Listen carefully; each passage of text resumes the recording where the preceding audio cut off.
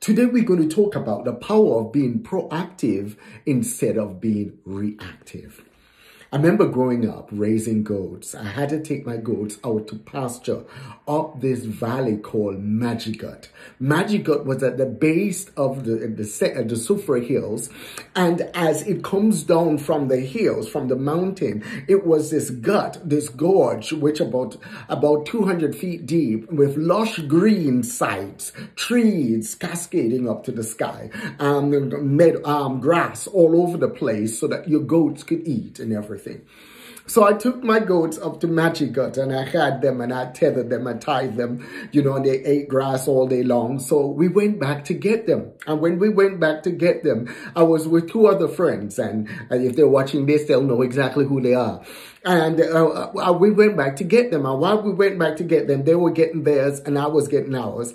And I loosed. Instead of I'm going up the hill, and there was about 5 or 4 of them that was tied in different spots, going up the hill so that they could eat the grass. And what I did, instead of start loosing them from the top and then bringing them down while I was holding them, I start loosening them from the bottom and then taking them up the hill with me. One of them got loose and decided it's going to run off into the bushes. And I just subconsciously, I just dropped the rope for the others and took running off to catch it, not realizing all the others went their own way as well.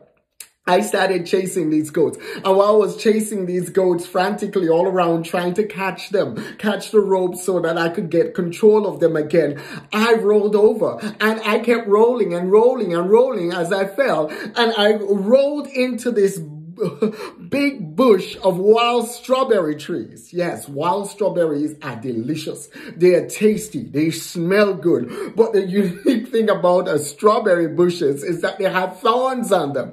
So I rolled into these bushes, and while I was rolling in the bushes, I was being pricked. It was like these pin pricks all over my body, and it hurt. It hurt. So that's what we're going to be talking about today. We're going to talk about the power of being proactive instead of being reactive.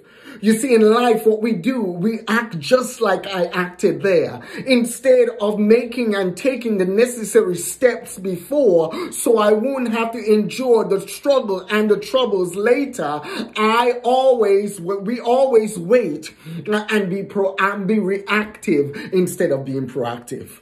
Instead of learning what we need to learn so that when we go to work, we could be more effective in what we do, we wing it. And by winging it, we might get away with it for a few days or a few weeks or a few months. Then all of a sudden, our success comes dead hit. All of a sudden, more is required of us and we're not able to produce more because we weren't proactive. We didn't grow ourselves. We didn't learn. We didn't go through the process of being mentored. We didn't go through the process of increasing our mental stamina.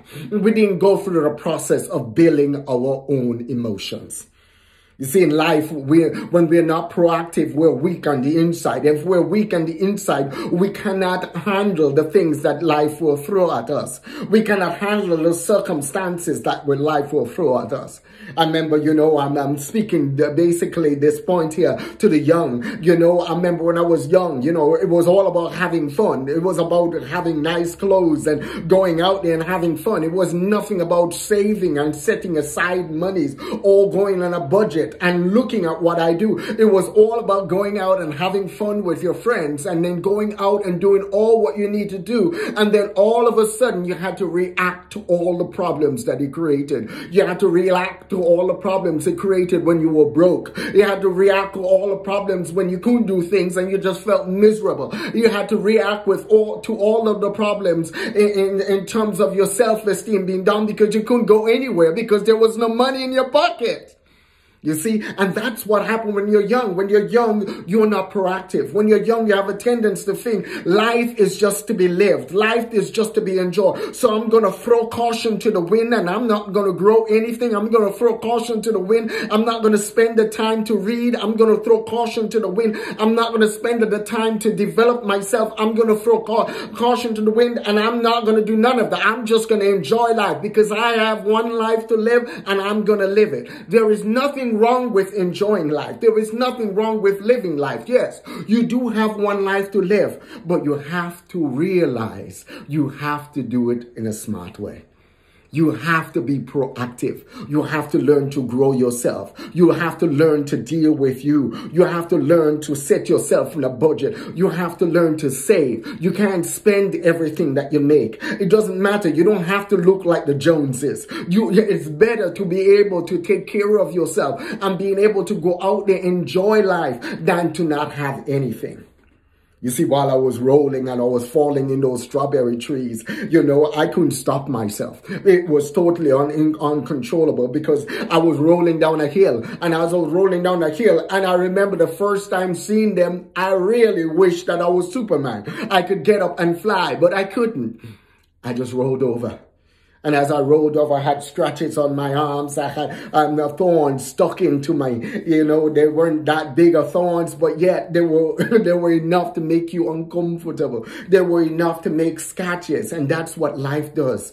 Life have a tendency of making scars and scratches and beat us up. But if we're not able to endure life, if we're not proactive, if we don't do the necessary things that we need to do today, then we'll suffer tomorrow. Always remember, you do today, you have to be willing to do today what others will not, so you can do tomorrow what others cannot. You see, as we're going through all what's going on, you're going through all the economic chaos and all the economic instability all around the world. You see, so you can't live like you're in a palace. You have to live and realize, I have to save some for a rainy day. You have to realize, hey, I may have to retool myself. Hey, I may need to sit down for 2 hours, 1 hour every day and learn something new.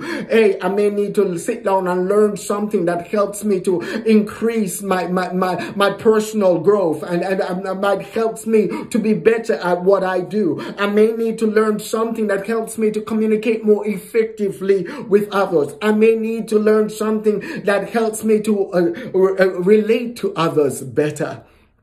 Is you look at all of what's happening around in the world and you want to be able, whenever you open up your mouth, that words of wisdom, words of life, words of grace comes out. You want to be able to speak hope into people's lives. You want your words to be sweet to the flesh and nourishment to people's bones. You want, whenever you speak, words of wisdom, words of grace, and words of understanding comes out. You want, whenever you're talking with your friends or whenever you're talking to your family, you're able to give out words of wisdom and words of understanding. You're able to build people up instead of tear people down. You're able to see around the corners of life and see what's coming and prepare for them. You see, you always prepare for opportunities before opportunities come. So you want to be sitting down every single day and you want to be working on you. And as you work on you, you're able to prepare for those opportunities.